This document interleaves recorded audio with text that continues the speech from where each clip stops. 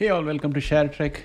Today I want to address a philosophical aspect with you guys because most of you are acutely aware that research is going on, especially for gene-based medicines, and we have already seen that the sickle cell disease medicine was around 2.1 million for Casgevy from CRISPR Therapeutics, and the Bluebird Bio Lifegenia for sickle cell disease, again another gene therapy, is priced at 3.1 million. So with these kind of prices, it's really scary to contemplate what a HIV therapy would cost. So I'm making this video today to give you my opinion based on my understanding of the genomic companies that I review from a financial aspect. I look at it from the point of view of shares and investment. And I also study their profitability and pricing. So I have got a little insight into how things work. So I wanted to share that with you to give you guys an idea of what is happening right now and what's likely to be the things going on in the back end as we come closer to monetization of gene therapies.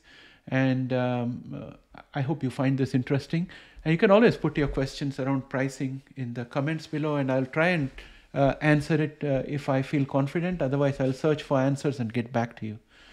With that said, I would say that pricing is a very, very important aspect for pharmaceutical industry and genomics industry. The reason being that if you take the case of pharma industry, already pharma industry is mature.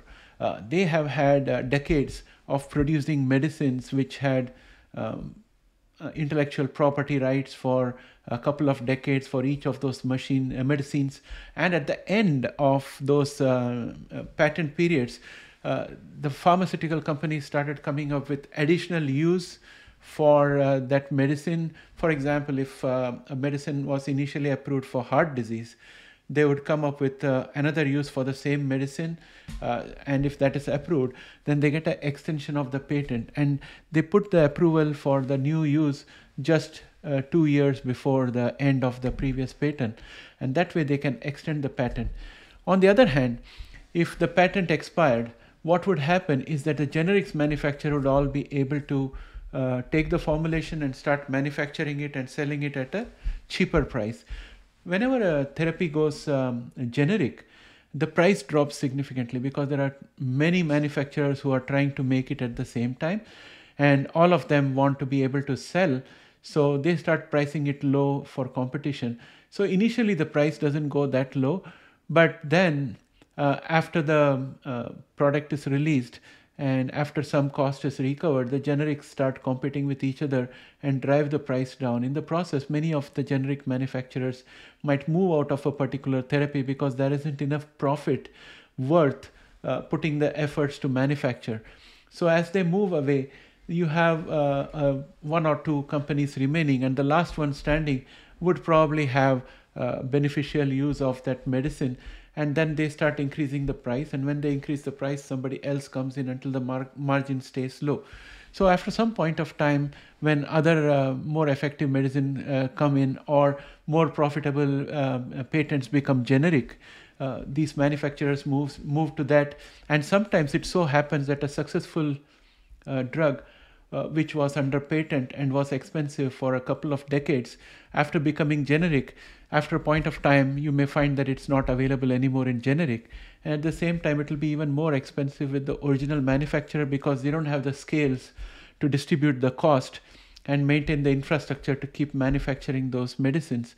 So in a way, going generic sometimes could be bad for the medicine from the point of view of availability and pricing. And in a way, going generic also is beneficial to the public because it can become very, very inexpensive. So this is one aspect that I would like you to keep in mind. Then comes the question of government intervention to keep the prices low. The best case we have is under the Inflation Reduction Act, insulin has been limited at $35. So I wouldn't say that it's a bad decision by the government because diabetic patients need insulin on an ongoing basis.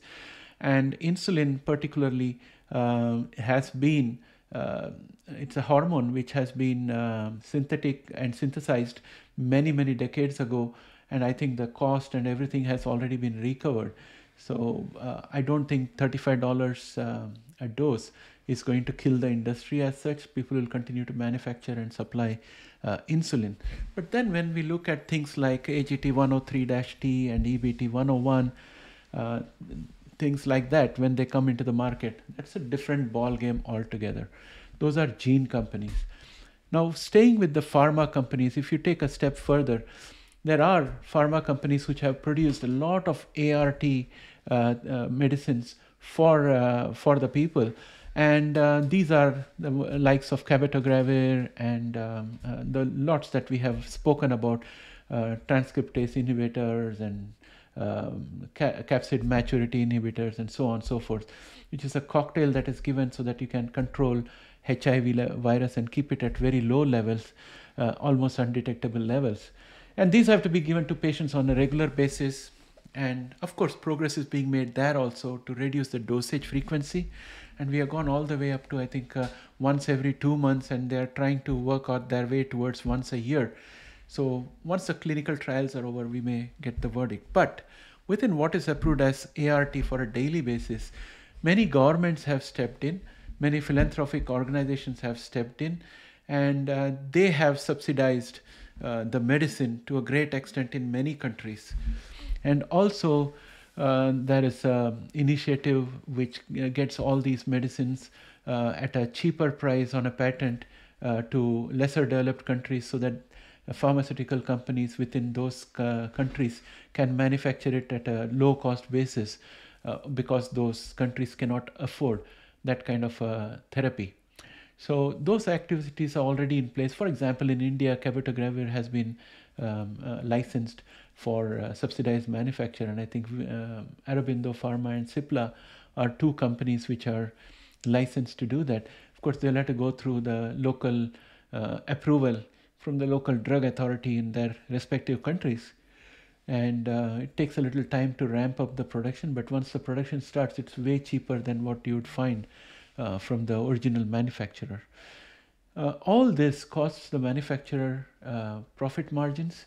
Now, if you look at a typical healthcare company, it's run by shareholders. Shareholders invest their money, and they are looking for a return. If they don't get a decent return, they will take their money and go elsewhere.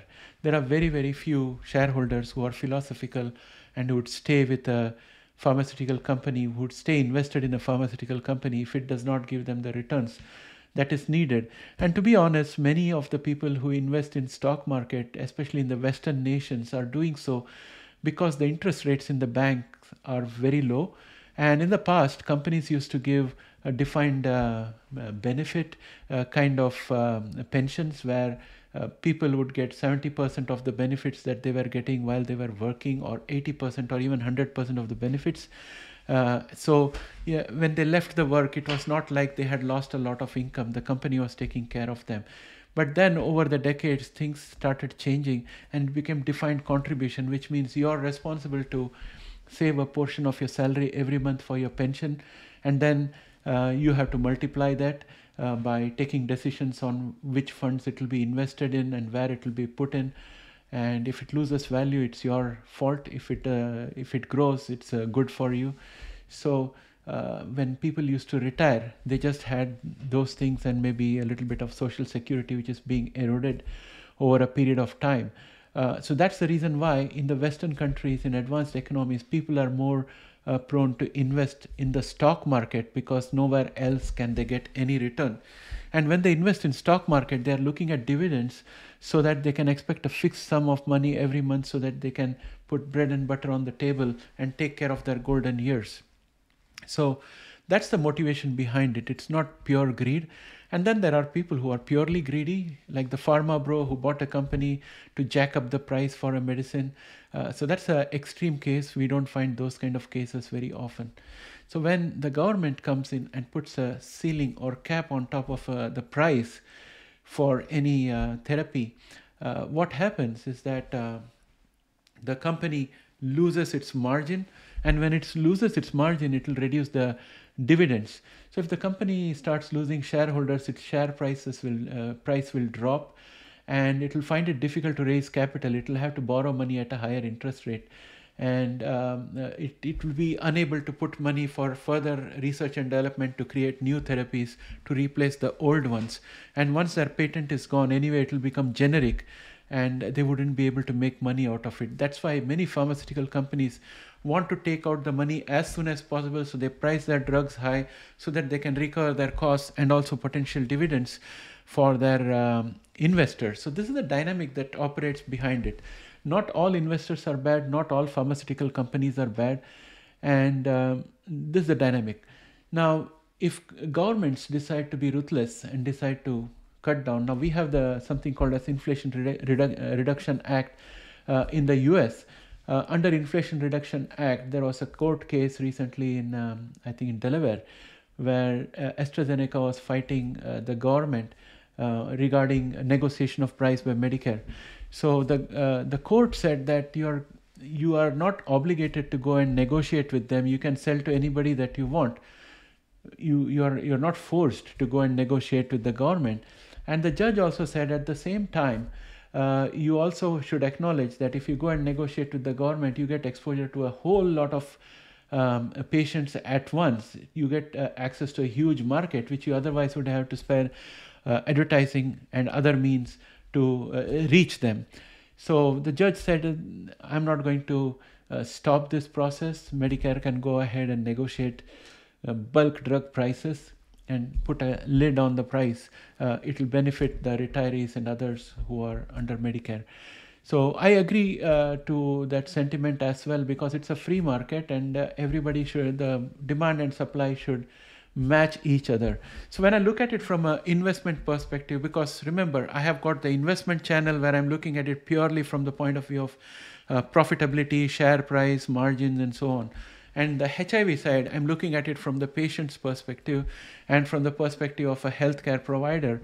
Of course, I'm not a doctor, and I don't understand the intricacies of how HIV operates on people and how the medical system works, etc., etc. But philosophically, I'm thinking that if I was a patient for any ailment, how would I look at the pricing of drug that cures or controls or provides relief for that ailment? So I would always want cheaper price. I would always want easy availability, and preferably I would like to get it free. So this is the other extreme of the stakeholder in this whole system. So who are the stakeholders out here? The shareholder is a stakeholder. Then the company management is another stakeholder. The workers in the company are also stakeholders, because imagine you have good scientists and you've got good people working in a company. They need to have growth. They need to have bonuses. They need to have salaries. They need to educate their kids. They have their own expenses. They have aspirations for their career and their life. So can we ask them to suspend all of those things by putting a cap on the price and keeping a very low price for the drugs?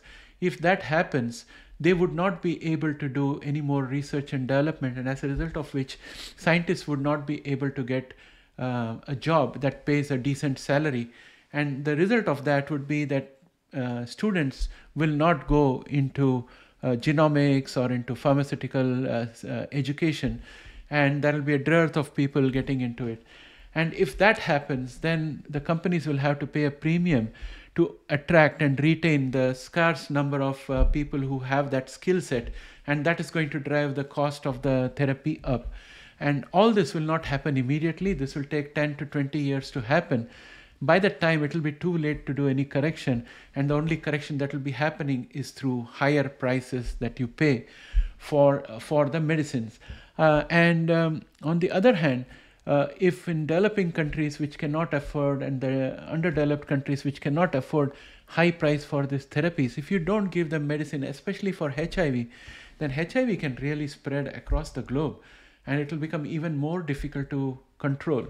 So the administrators, the governing bodies, and lawmakers and everybody all the stakeholders have to get together and be reasonable with each other and try to come to a nice equilibrium where it's a win-win for everybody, and we get rid of this menace of HIV. And especially when you're looking at the next generation medicine, now I'm going into gene therapy, where we're looking at AGT103-T and EBT 101. These are all therapies which are at the cutting edge. When I say cutting edge, that means the means used for production of these therapies are brand new, and they are very, very expensive because they are not to scale. And as a result of which, the setup itself is very expensive, and the cost of the setup is going to be recovered from the sales price of the therapy. So first, the setup is very expensive.